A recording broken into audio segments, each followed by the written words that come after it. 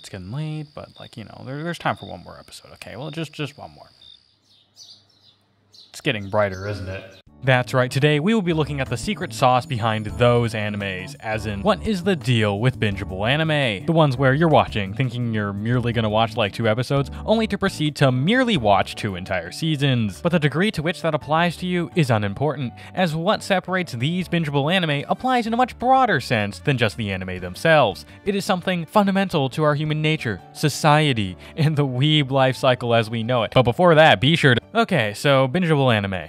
They exist, yet there are a lot of existing things that go into anime, such as the story, entertainment value, animation, etc., whether or not you had Taco Bell that day, and overarching deeper themes that all contribute to the watching experience. Clearly these things do matter, as when we say a show is good, these are generally what we point to. However, good shows are not necessarily the same thing as bingeable ones, as I am sure you have experienced wanting to watch some anime that your friend recommends that they say is 10 out of 10 and you like too, yet will still take 3 months to get through only like 13 20-minute episodes.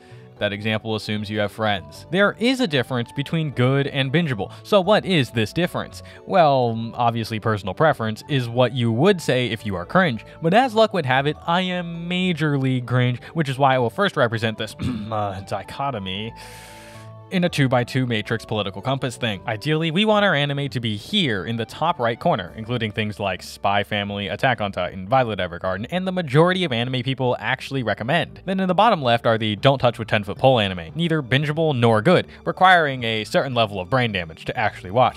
Fortunately, I have that, so in that goes mostly shitty isekai, domestic girlfriend, and some more other stuff we will not be getting to. That leaves the 2 other categories, bad bingeable anime and good not bingeable anime, the fun categories, home of hot takes and unpopular opinions. And it is these anime that I want to focus on, because we need these hot takes to fuel the peak entertainment of grassless internet warfare, as well as being the key categories where bingeable is separated from just being, quote, good. Take No Game No Life, for example. Is it good?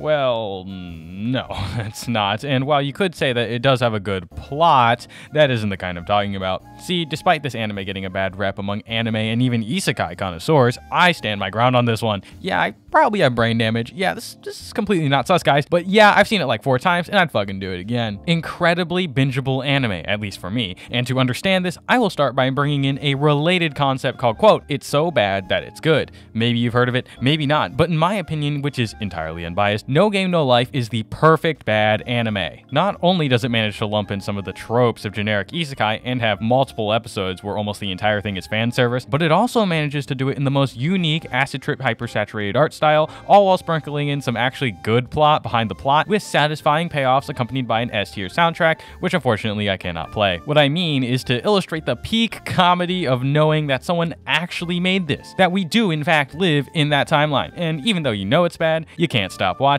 Or in other words, it's so bad that it's good is another way of saying that this anime should be bad, but I binged the whole thing. Now, where is the similarity between that and something like Violet Evergarden, which falls in the other category of being good and also very bingeable? Well, after thinking about this for a hot minute, I now believe I have the answer. Novelty. Specifically, how our experience of it plays into anime. If you think about it, people like to watch things because they are interesting. Not just watch things, but do things that are interesting. And generally, the most interesting things in life are the novel and new experiences. If we apply that principle to our current predicament, then it is the animes that give a novel and new experience that are the bingeable ones, which is why it is normal for people to binge a bunch of anime when they first start, as almost every show feels distinctly different. But then as we continue in the quote, typical weeb life cycle, that magic ability to binge watch anime will almost always fade, because in large part, as cliche as it sounds, it really does start to get old. Novelty, or a novelty, also means unique and special, which is entirely subjective, but when you go back to rewatch those unique and special animes, that also may be because it is different from everything you watched before and importantly, after that, and thus is still very bingeable. So as time goes on, the shows that give the same initial level of emotional investment and ability to turn 20 minutes into 2 becomes harder and harder to come by, which is where many people begin considering several different options, such as doing literally anything else, watching anime clips with Subway surfers in the background, and very infrequently, there are those that decide to finally go outside and touch grass. grass. Just kidding, grass is a government conspiracy to get us to pay taxes. Ironically though, while new and unique things are interesting, we also become less likely to try those new things over time. In many ways, we fear new things because they are unfamiliar. With anime, as people get more comfortable with specific types of shows, we get stuck in specific genres, and thus lead us to find less anime to be bingeable, and is why the first animes that you recommend to people are extremely important. My advice to you if you're trying to get friends into anime is to really keep in mind this fact, as the first ones will determine their taste in the future. And if you, if they end up having bad taste, then it is your fault, you idiot.